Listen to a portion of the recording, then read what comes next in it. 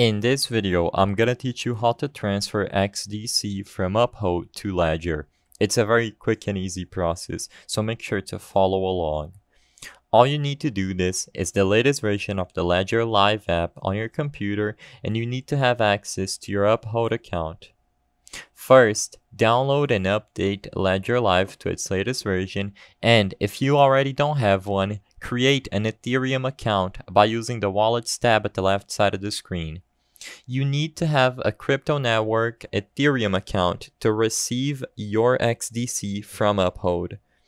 After you ensure that you created your Ethereum wallet properly within the Ledger Live app, all you have to do is go back to Uphold and access the XDC page. Within the XDC page or the Transact page, all you have to do is use the Uphold app to make a transaction to your newly created Ethereum crypto network Ledger Live wallet. When you select the wallet details, make sure you select Ethereum as the crypto network for this transfer. And as long as you set up your Ledger Live wallet properly, you will be able to transfer XDC directly from Uphold to your Ledger Nano X. I hope I was able to help you on how to transfer XDC from Uphold to Ledger. If this video helped you, please be sure to leave a like and subscribe for more quick and easy tips. Thank you for watching.